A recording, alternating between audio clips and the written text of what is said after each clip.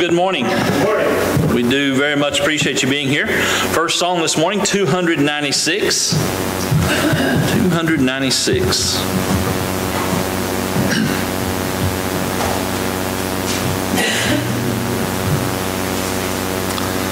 All right, let's all sing. We have come into his house and gathered in his name to worship him.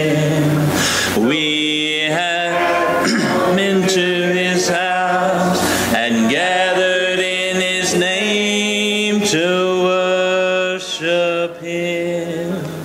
We have come into his house and gathered in his name to worship Christ the Lord. Worship him, Christ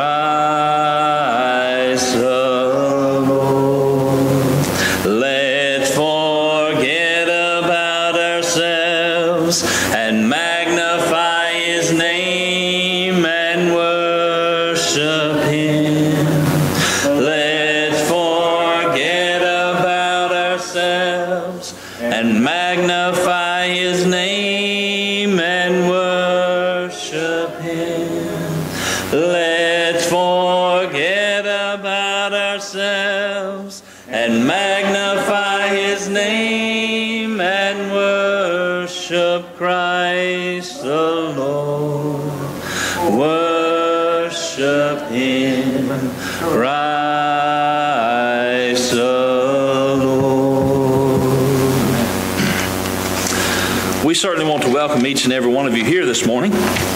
We have with us this morning Brother Jase Pruitt, and he will be doing our speaking for us, and we appreciate him being with us this morning.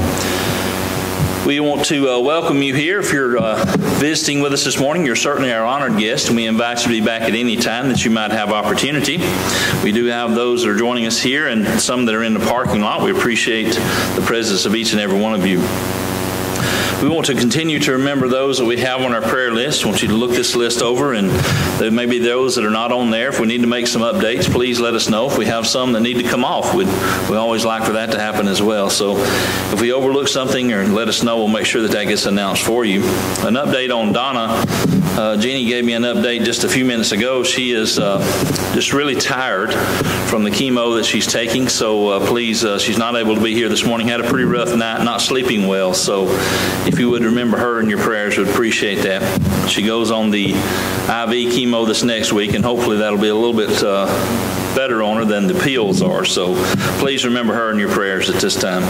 If there are others, again, let us know. We'll make sure that that gets announced. Next song, 611.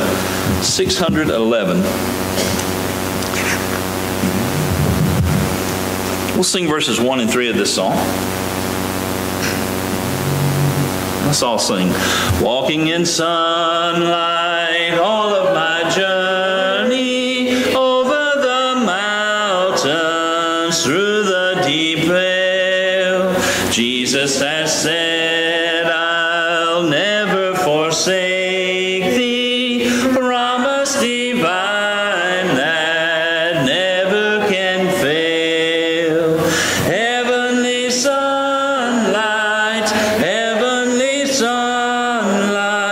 flooding my soul with glory divine. Hallelujah, I am rejoicing, singing his praises. Jesus is mine. In the bright sunlight, ever rejoicing, pressing my way to mansions above, singing his praises. Gladly I'm walking in sunlight of love. Heavenly sunlight, flooding my soul with glory divine. Hallelujah,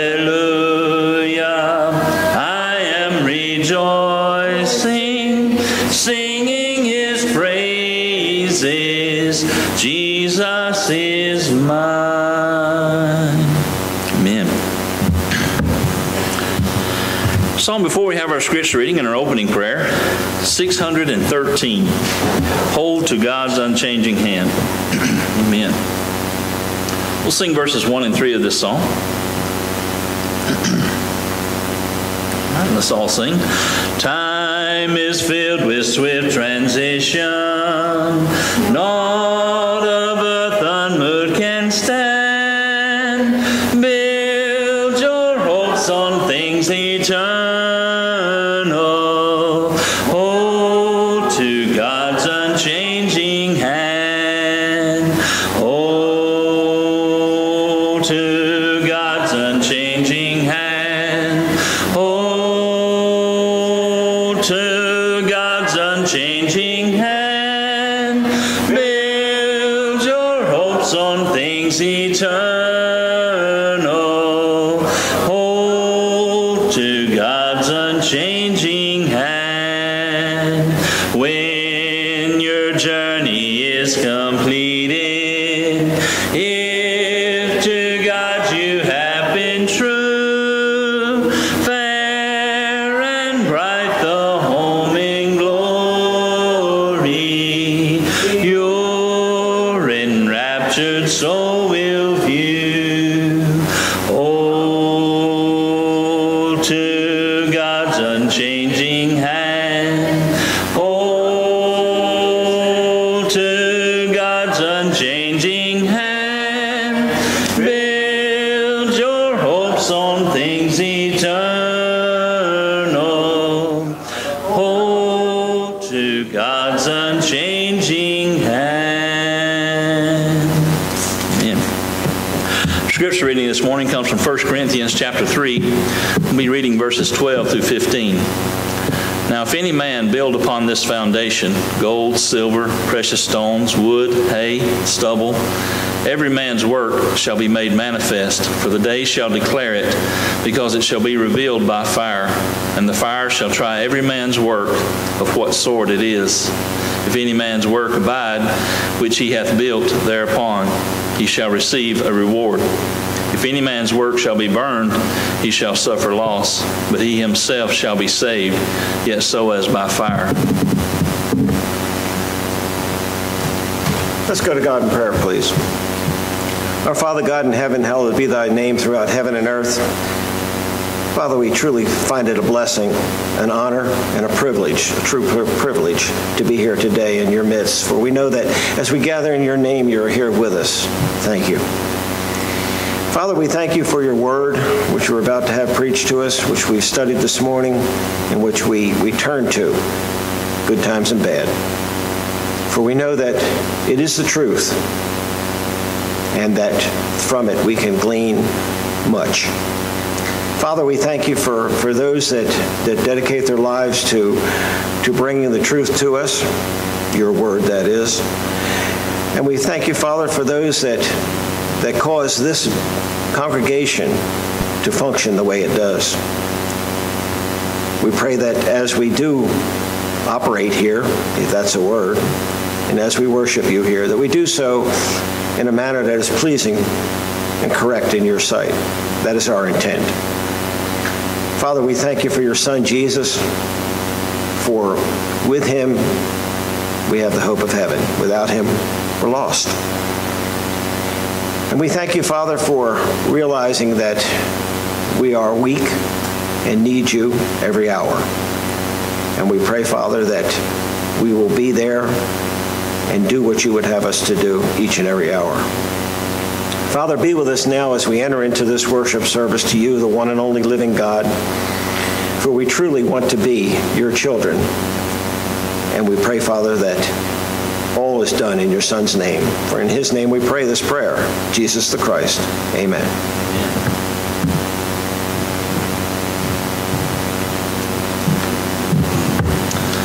As we prepare our minds to partake of the Lord's Supper, we'll sing number 383. 383, Jesus, Keep Me Near the Cross. We'll sing verses 1 and 3 of this song.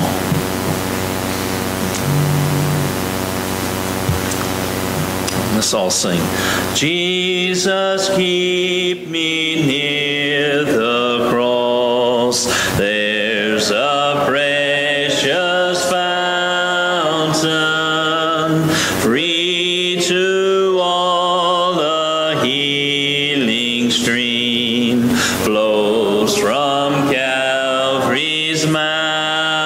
mountain.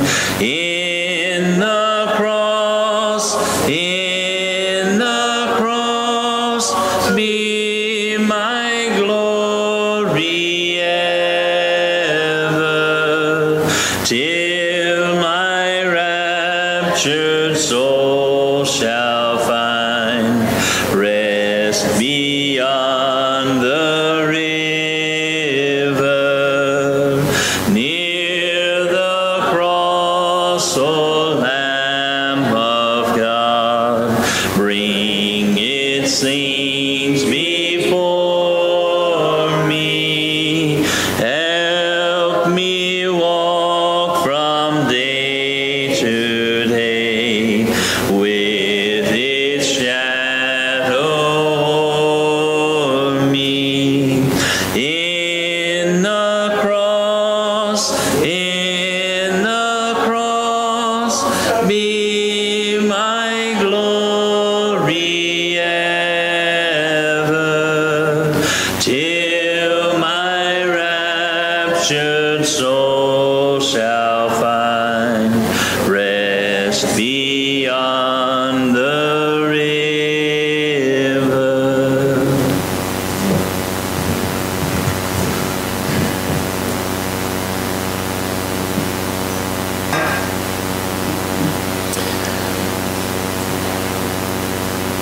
We sing songs about the cross. We sing songs about Jesus and the cross.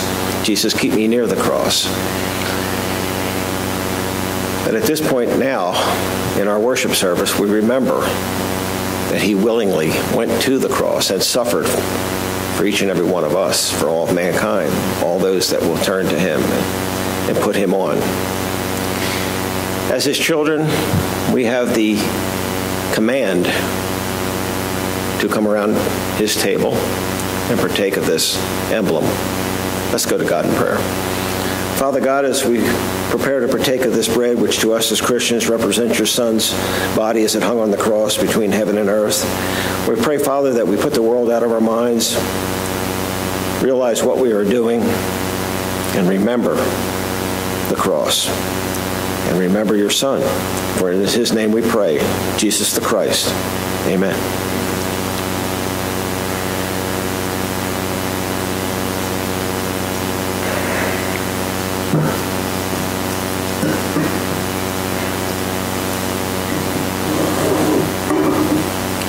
Once again, let's go to God in prayer.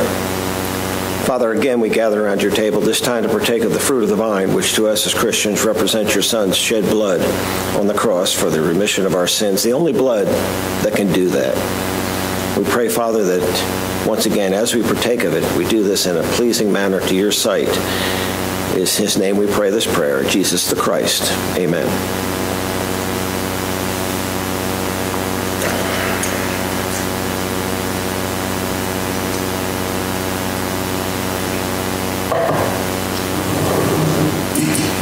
That concludes the Lord's Supper.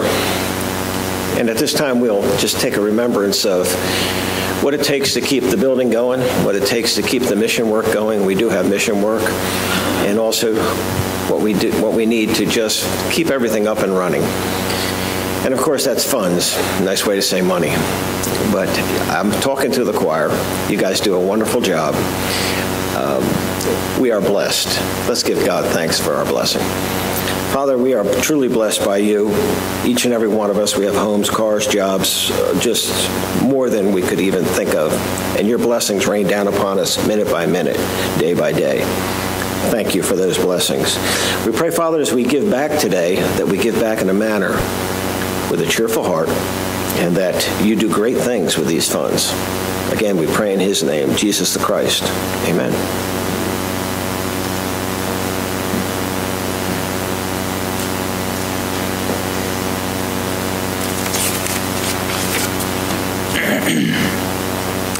Next song will be number 634. 634. We'll work till Jesus comes. 634. We'll sing verses 1 and 3.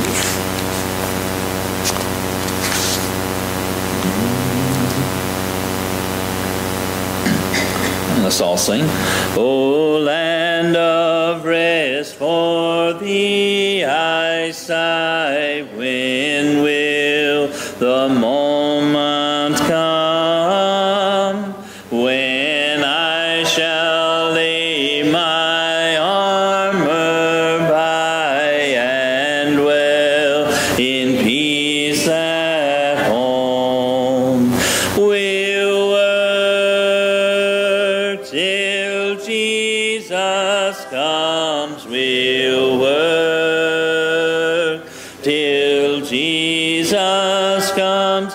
We'll work till Jesus comes, and we'll be gathered home. I sought at once my Savior's side, no more my steps shall roam. With him I'll brave death's chilling tide and reach my heavenly home. We'll work till Jesus comes. We'll work till Jesus comes. We'll work till Jesus comes, and we'll be gathered home. Amen. If you'd like to mark your books, you can do that at page 904. Page 904, that will be our invitation song. Song before Brother Jase brings us our lesson this morning in 587. Sing and be happy, 587. We'll sing verses 1 and 3. If you like, you may stand as we sing. Let's all sing. If the skies above you are gray, you are feeling so blue. If your cares and burdens seem great all the whole day through, there's a silver lining that shines in the heavenly land. Look by faith and see it, my friend. Trust in His promises grand. Sing and be happy. Press on to the goal. Trust Him who leads you. He will keep your soul. Let all be faithful. Look to Him and pray. Lift your voice and praise Him in song. Sing and be happy today. Off we fail to see the rainbow up in heaven's fair sky. When it seems the fortunes of earth frown and pass us by, there are things we know that are worth more than silver and gold. If we hope and trust Him each day, we shall have pleasure untold. Sing and be happy. Press on to the goal. Trust Him who leads you. He will keep your soul. Let all be faithful. Look to Him and pray. Lift your voice and praise Him in song. Sing and be happy today. Be seated.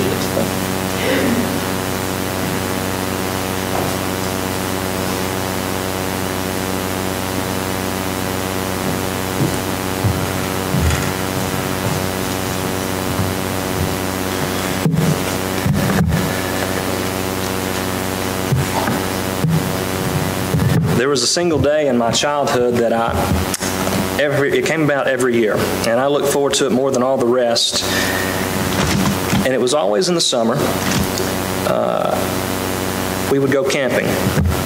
Me and several of my friends, my father and some of his friends would go down. We had a friend who owned a cabin in the woods down in the valley, and we would go down there. And I don't know what made it, I guess because just going outdoors, something about being a kid and going outdoors kind of got you fired up.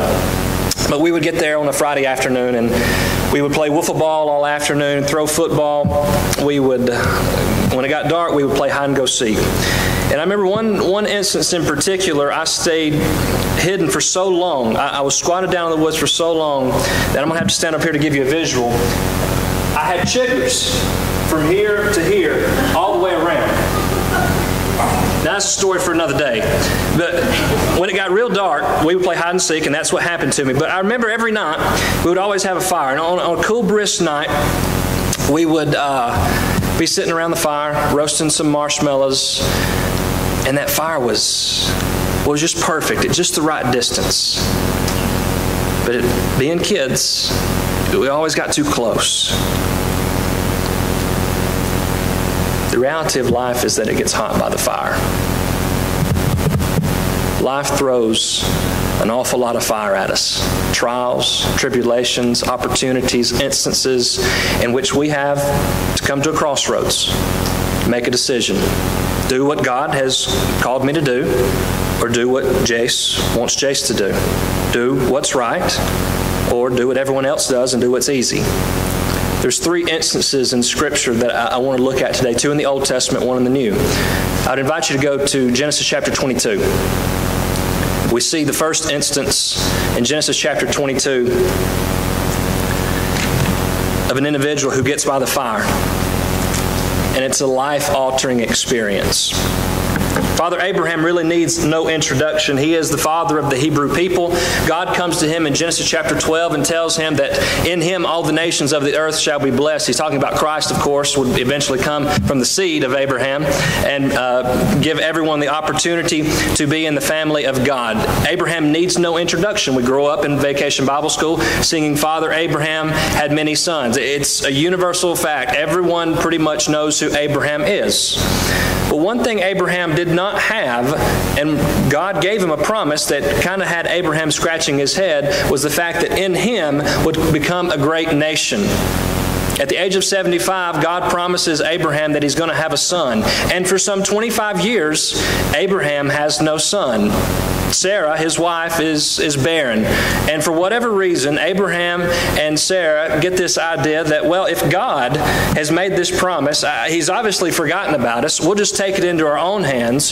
Here's my handmaiden Hagar, have a son through her. The reality of this is, and this is just a sidebar, when God makes a promise, he always keeps it.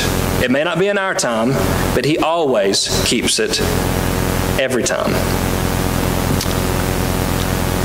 Abraham finally gets that baby boy in chapter 21. And don't you know, he's the apple of his eye. Little Isaac running around, he gets to see him grow up. And the reality of life hits Abraham hard one day.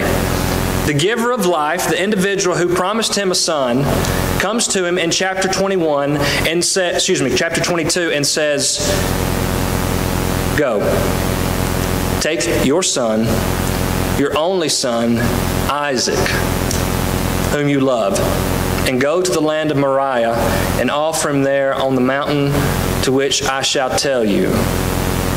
What do you do with that, Abraham? What do you do with the idea that the God who promised you a son is now coming to you and saying, go offer your son as a sacrifice? 25 years you waited, you finally get him, he grows up, you get to see him become a young lad, and you love this boy more than anything in the world. Notice how it describes him. Your son, possessive. Your only son, exclusive. Isaac, personal. Whom you love. There's an emotional attachment there. What do you do, Abraham? I love verse 3. So Abraham rose early. No delay. God says, do this. Abraham does it.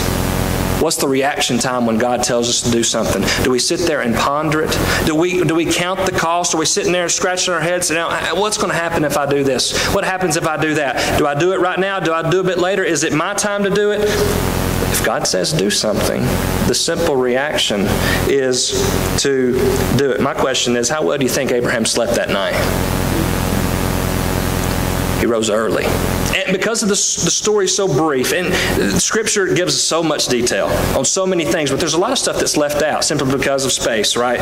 It says, so Abraham rose early in the morning, and he saddled his donkey, and took 2 of his young men with him, and Isaac his son, and he split the wood for the burnt offering. That's just so black and white to me.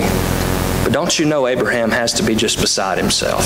Can you see a man distraught, tears rolling down his eyes as he saddles his donkey? A man sitting there splitting the wood that he knows is going to be used to kill his son, and tears are just strolling down his face. But then notice this. Verse 5, and Abraham said to his young man, stay here with the donkey. The boy and I will go yonder and worship, and we will come back to you. So Abraham took the wood of the burnt offering. Notice where he puts it. He lays it on Isaac.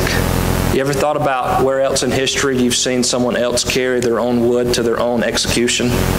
So many similarities between Isaac and Jesus. I never really noticed it until this study.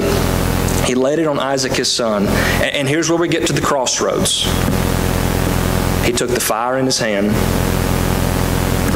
and a knife, and the 2 of them went together. We know how the story ends. He's got the blade drawn. He's got the fire cooking. His young son, Father, where's the offering? We have the wood. We have everything we need. Where's the offering? What does he say? God will provide. And doesn't he always? Hand drawn. Abraham, Abraham. The angel of the Lord calls out to him, do not kill the boy. Crossroads of life. The fire got hot there for Abraham. And you know what he was willing to do? Exactly what God asked him to do. At his own personal cost. To lose his own son. But he was willing to do it. That's a pretty good example of someone who rose to the occasion. Someone who embraced the fire and answered the correct way. Person number 2. Flip over with me to Genesis chapter 3. Genesis chapter 3. Another instance is Moses. Verse 1 of chapter 3. Now Moses was tending the flock of Jethro, his father-in-law, the priest of Midian, and he led the flock to the back of the desert and came to Horeb, the mountain of God, and the angel of the Lord appeared to him in a flame of fire from the midst of a bush. So he looked, and behold, the bush was burning with fire, but the bush was not consumed. Then Moses said, I will now turn aside and see this great sight, why the bush does not burn. I love, for whatever reason, I just want to imagine that Moses is just going through a normal work day here. This isn't just another day at the office, just out tending his father-in-law's sheep. And just ordinary. Just life's ordinary. And then extraordinary happens. He turns and he looks and he sees a bush that is on fire. Now the angel of the Lord manifests himself many different times throughout Scripture in different ways. Typically it's in a bodily manifestation. But for whatever reason, in this instance, it's in the form of fire. And Moses turns and he looks and for good reason says, look at this great sight. And then he hears a voice, Moses, Moses, I am the God of Abraham, the God of Isaac, the God of Jacob. I've heard the affliction of my people. I've heard them crying out. I have come down to deliver them, verse 8, out of the hand of the Egyptians, and to bring them up from that land to a good and large land, to a land flowing with milk and honey, to the place of the Canaanites and the Hittites and the Amorites and Perizzites and the Hivites and the Jebusites. Now therefore, behold, the cry of the children of Israel has come to me, and I also have seen the oppression with which the Egyptians oppressed them. I'm going to deliver them, and here's how I'm going to do it. Verse 10, come now therefore, and I will send you. to Pharaoh, that you may bring my people, the children of Israel, out of Egypt. I want you to imagine the thoughts racing through Moses' mind. Moses fled Egypt at one point. Remember, he had killed that individual. Word had gotten back to Pharaoh, and he runs for his life. So Moses is hearing from God, the God who they really haven't heard from in over 400 years since they've been in captivity in Egypt. And he makes himself known. I am the God of Abraham, the God of Isaac, the God of Jacob. Do you think Moses knew who those people were? Absolutely. Creating some common ground there. He says, go, and Moses starts doing what? Excuse after excuse after excuse. I'm a fugitive. I'm on the run. I'm going to have to go back to a family that I deserted. And then here's excuse number 1. But Moses said to him, verse 11, who am I? I'm a nobody. I'm not anybody. Why are you picking me? Send somebody else. Excuse number 2, he says, who are you? Who should I say sent? And God answers, you tell them the I am sent you. Chapter 4 and verse 1, but suppose they will not believe that you came and told me to come. What should I do? Verse number 10, then he says, O Lord, I'm not an eloquent speaker. That was his last ace in the hole. The problem with Moses is that he was so focused on what he couldn't do that he refused to see what God was going to enable him to do. The problem with Christians today is we make excuse after excuse after excuse. I can't do this. I'm too old to do this. I'm too young to do this. I can't get up and speak. I can't lead singing. I can't teach Bible class. I can't talk to somebody at work about Christ. I can't talk to somebody about Christ at the grocery store. I can't live. That's the problem. We sound like the man with too many barns. You see, because we wear the name of Christ, we have subjected ourselves to the call of Christ. The question is, are we answering?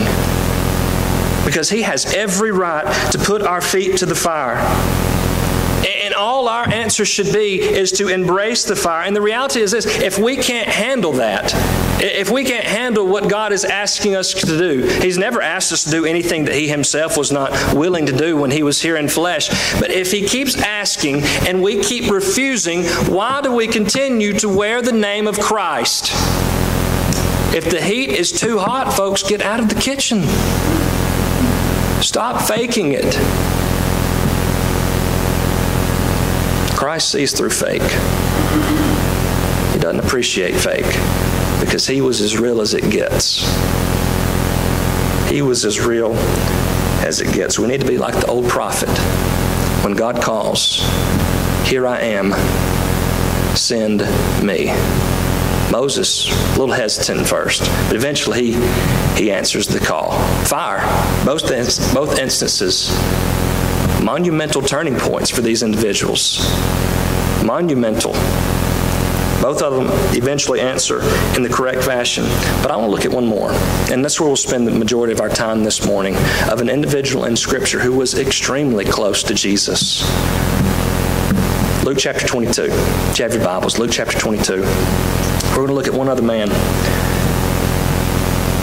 And just for the sake of introduction very quickly, there's 2 schools of thought when it comes to Jesus. And what I want to focus on for the next few minutes is the humanity of Jesus. There's 2 schools of thought. The scholarly community, the people that, there's a lot of atheists that study the Bible at a great depth and know their Bibles very well. And the theological community, there's this image of Christ.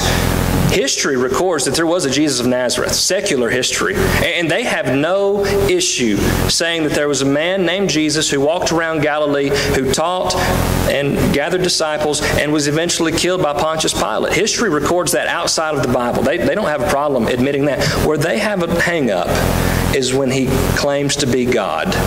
Now, on the flip side of that, for the average churchgoer, for the average pew sitter, we understand that the fact that Jesus is God is the foundation of Christianity. Who do men say that I, the Son of Man, am? Some say Elijah, some say Jeremiah, say some of the prophets. Who do you say? Peter says what? You are the Christ, the Son of the living God. That's foundational. Acts chapter 8 and verse 37, the Ethiopian eunuch makes the confession, I believe that Jesus Christ is the Son of God. But where we have a little bit of hang up is understanding how God could fully become man and be just like us. That's hard for us to fathom. So what I want to think about here for just a minute is John chapter 1. We're going to be in Luke 22 in just a second, but John chapter 1, in the beginning was the Word. He has always been. And the Word was with God. He had the luxury of being with God, and He was God. So He's always been with God. Oh, and He is God. He was in the beginning with God, verse 2. Verse 3 says,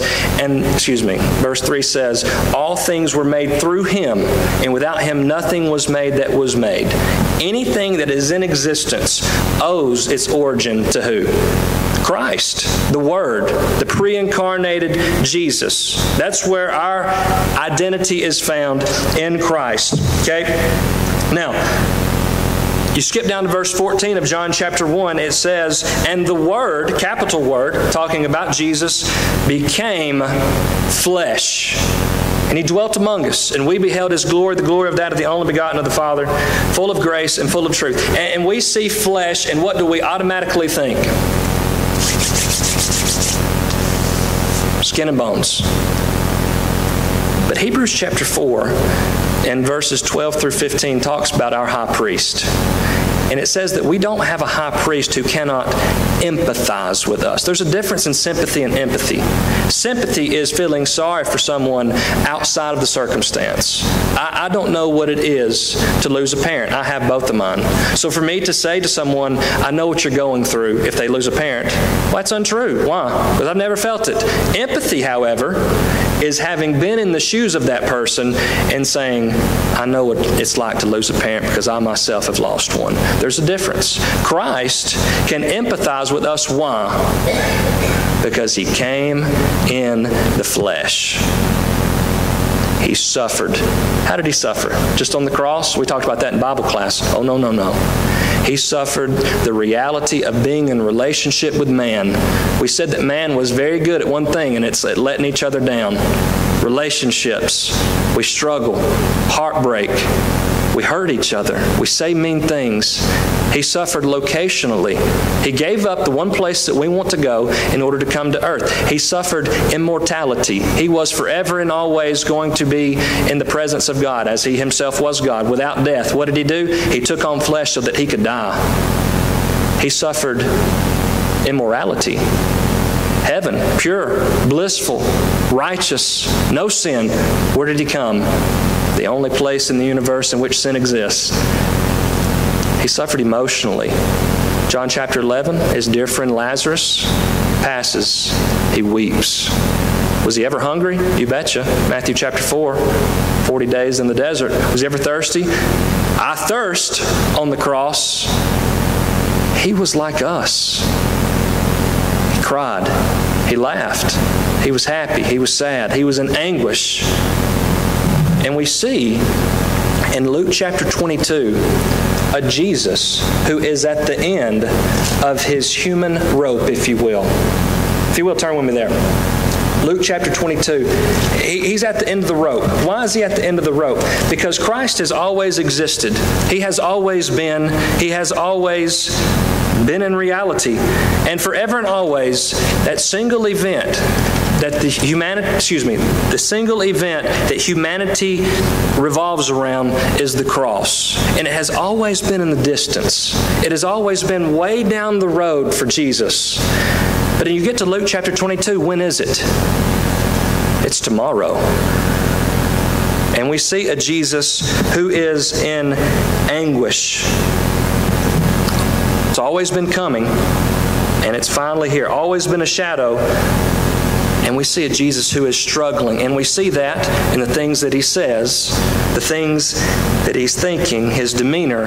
We see it in His actions, thinking about what He would like to do, but embracing what He has to do. And that ever so thin line is the difference between you and I being saved and you and I spending eternity in hell. Look at verses 31 and 32. And the Lord said, Simon, Simon, indeed Satan has asked for you that he may sift you as wheat. But I have prayed for you, that your faith should not fail. And when you have returned to me, strengthen your brethren. Peter says, Lord, I am ready to go with you both to prison and to death. Jesus reveals what is and what is to come when it comes to Peter, addressing his best friend and telling him that Satan wants him and he wants him bad. And Peter, what does he do? He just kind of brushes it off, doesn't really pay much attention to it. Now, hindsight's 20/20 for us, right? We can look at the whole story. Peter's living in the moment. Peter hears this from his best friend for the last 3.5 years, his Lord and his Master, and he says, Peter, you're going to say you don't even know who I am. Verse 34. You're going to say you don't have a clue who I am, not once, not twice, but 3 times. Kind of breaks Peter's heart a little bit. What do you mean I'm going to say that? Peter has no clue. Because I believe in this moment, Peter believes with all his heart that his faithfulness is going to win out. I don't think him saying this, I'm willing to go to prison and death, is anything less than Peter having confidence in himself. And here's why. Because I have said the same things. And I have meant them with all of my heart. Promises and commitments I've made, and I've stated with all of my being, completely and totally convinced that they were true. But unfortunately, life is not lived in the upper room setting. Life is not lived in beautiful buildings like this. Life is not lived at church camp or places like Polishing the Pulpit or Exposure Youth Camp or the Challenge Youth Conference. Life is not lived with us constantly being bombarded with Christian love and affection. The Christian life is lived out on the streets, where our adversary walks around like a roaring lion, seeking whom he, and you can say this, may sift as wheat and devour and eternally damn. A Christian's life is not lived in a vacuum that has a moral thermostat. So when we go back into the world, those commitments, those vows, those I'm willing to give it all up for you, Jesus, I'm done with that sin, I'm giving it to you, those vows, those commitments, those promises, those statements still have to stand up just as true in the world as when we make them on the front pew in the church building. And that's up to us. The question is, are we going to hold it up? So this puts Christ in a little bit of dilemma. This claim by Peter, heartfelt and sincere though it was not what? True.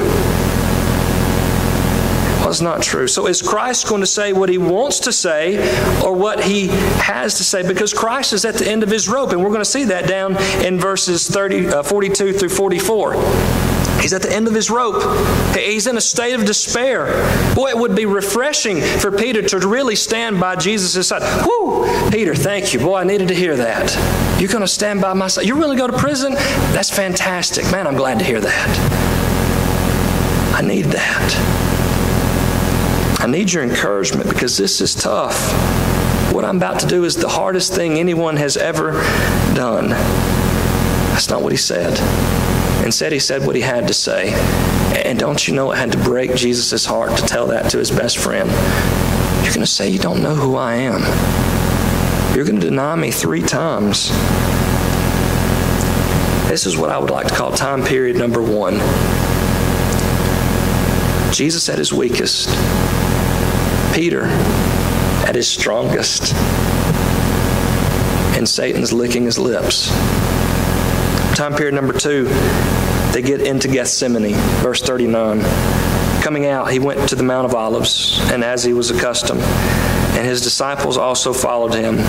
When he came to the place, he said to them, "Pray that you may not enter in temptation." And he withdrew from them about a stone's throw, and he knelt down and prayed. It's interesting to me just how desperate for company is Jesus to take Peter in there with him.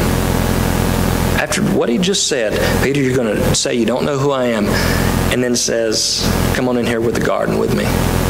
How desperate is Jesus for contact, for skin, just right there next to him. There's something about a hug, something about an embrace, the lifting of the spirits, and Jesus needs somebody beside him. Why? Because he's God sitting on a pedestal? No, because he was one of us. Because he's in a state of despair. Because he needs help. He needs support. He was about to do the hardest thing anyone has ever done. And the best friend he ever had was going to deny him. Peter, I want you by my side, but you're going to claim not to know me. So here we get between two statements. Simon, Simon, Satan has asked for you that he may sift you as wheat. And we get down to this little verse right here.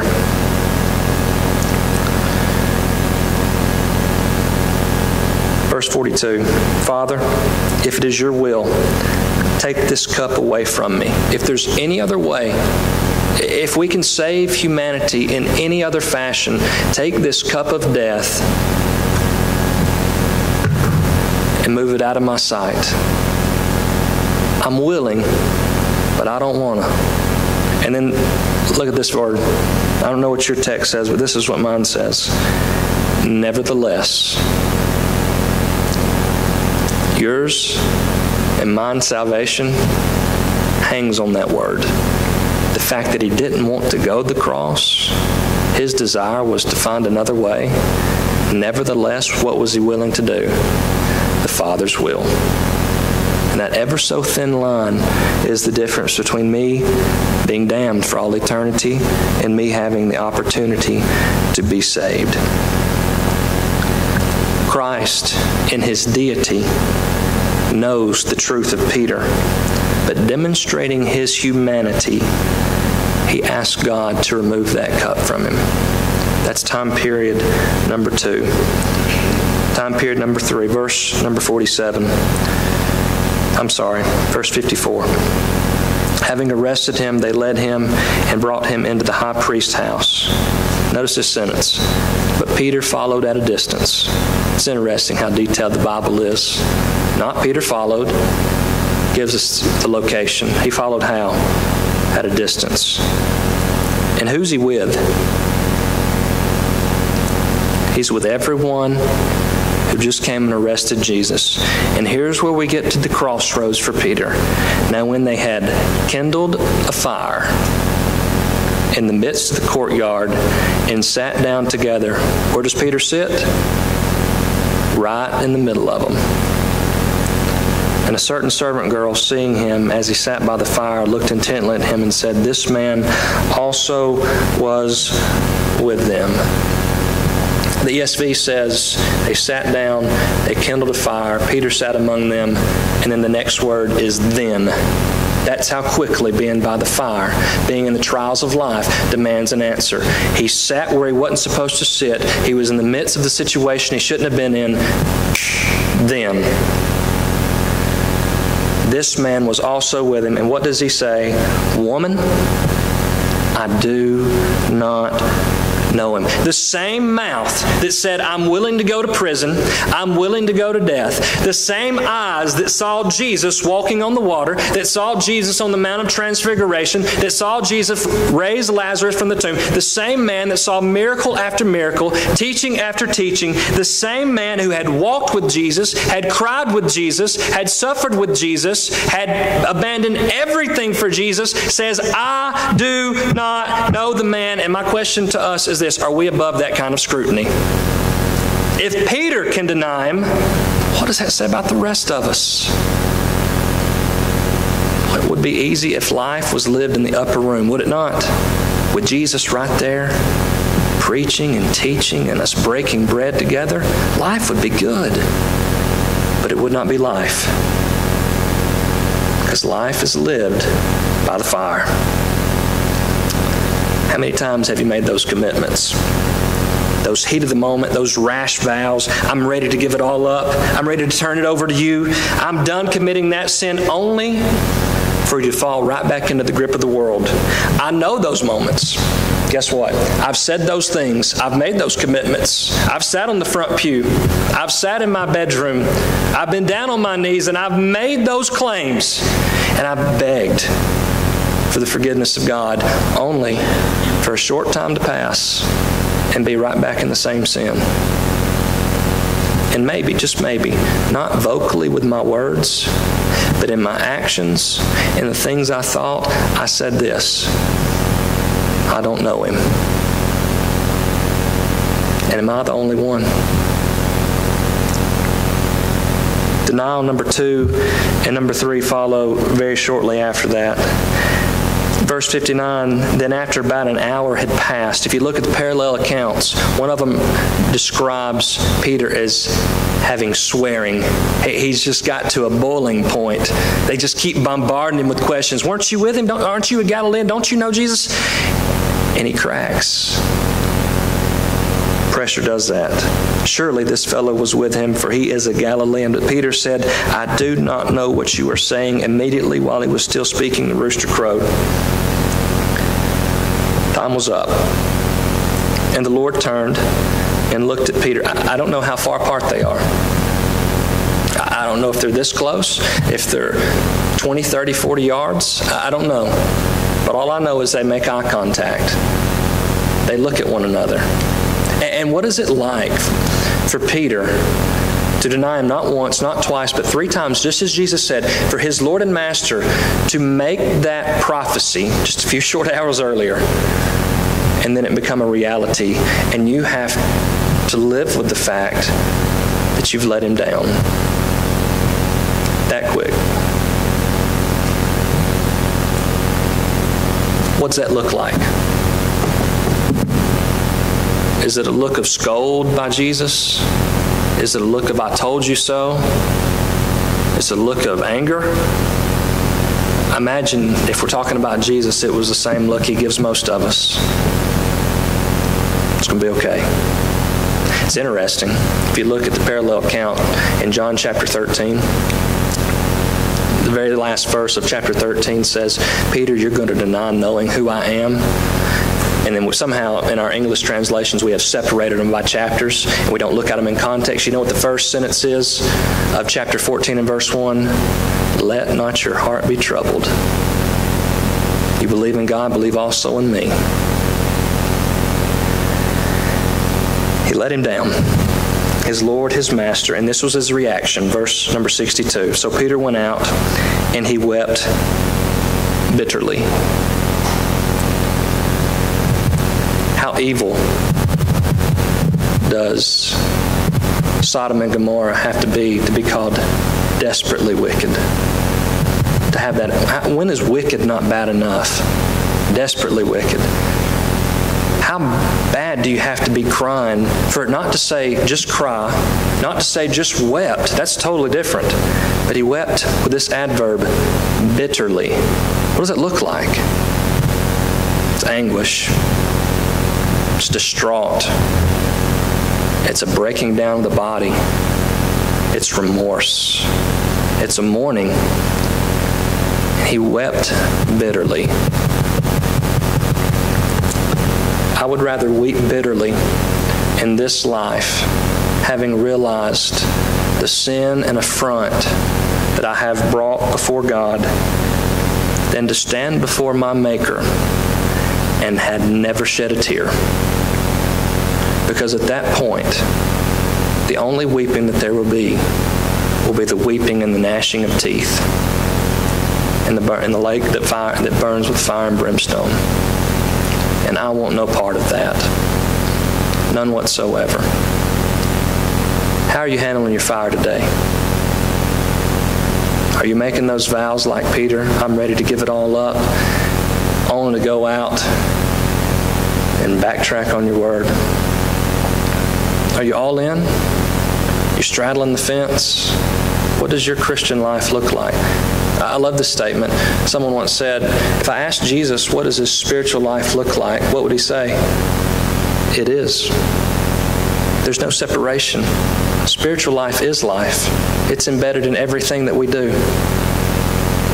What's your spiritual life like? I hope it is. I hope it's on fire and not being burned. I'm going to sing a song of encouragement here in just a second. If you've never submitted to Christ, become a Christian, and enjoy the luxuries of being in Him, it's the only place in the world in the physical realm and the spiritual realm in which spiritual blessings are afforded to us. We talked about those in Bible class, the spiritual blessings that are found in Ephesians chapter 1. I am adopted into His family if I am in Christ. I have an identity in Christ. Number 2, I have redemption. My sins, they are no more. They're blotted out, wholly smeared out, not covered, but obliterated. And I have an inheritance waiting for me upon the arrival of Christ, or death calls me. I hope you enjoy those luxuries. I hope you are in Christ. But if you're not, I hope you'll make that decision today. If there be anything that we can help you with, I hope you'll come as we stand and as we sing. Have you been to Jesus for the cleansing power? Are you washed in the blood of the Lamb? Are you fully trusting in His grace this hour? Are you washed in the blood of the Lamb? Are you washed in the blood, in the soul cleansing blood?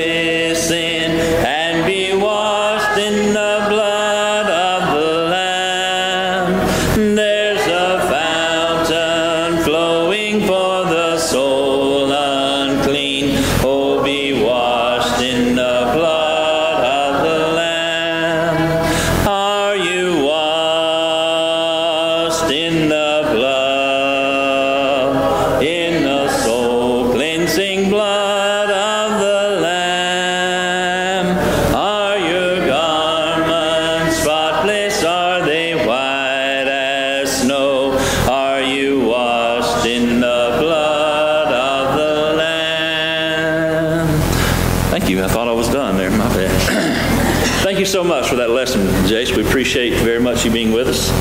We do have several that are missing this morning, but you brought some folks out, and we appreciate that. They've helped fill in some voids. So we thank you for being here and visiting with us this morning. Invites to be back this evening at 6 o'clock. Brother Andrew will be speaking for us this evening, so make your plans to be here for that. We do have those, again, that are on our sick list, and I failed to mention Susie Kirby this morning. She tested positive for COVID, so please, if you would, remember her in your prayers. You might have seen that on the Remind app. We sent that out yesterday. I think she actually tested positive yesterday morning, and I might have put the day before, but either way, she's going to be in quarantine for a little bit, so if you would remember her in your prayers. Obviously, that's close to her heart, as you can imagine. Are there others that we may not know about that we need to be aware of? Thank you so much for being here. Let us know when you're going to be back in town, all right? Our closing song, 957. 957. And we'll sing that after. We'll sing one verse of that, and after that we'll be dismissed in prayer. Thank you so much for being here. Let's sing. This world is not my home. I'm just a passing through.